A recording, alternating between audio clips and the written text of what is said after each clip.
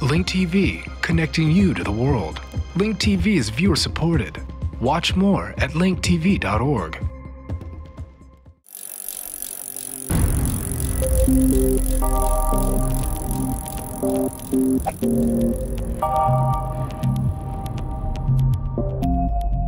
For many, Florida is a vacationer's paradise.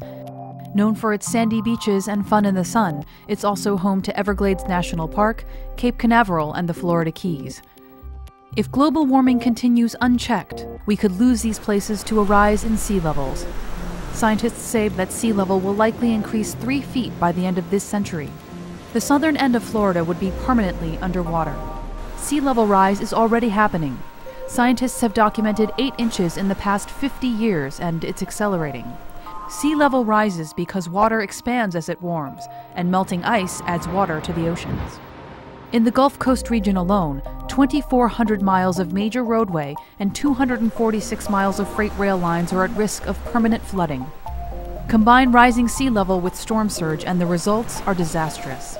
Scientists say Boston, New York, and other major cities are at risk for regular flooding during storms. The science is clear. Climate change is happening now and to us.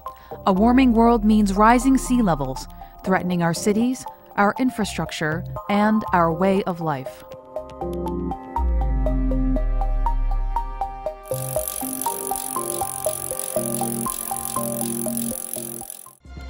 Link TV is the only U.S. network dedicated to global and national news, uncompromising documentaries, and diverse cultural programs. Programs which connect you to the world.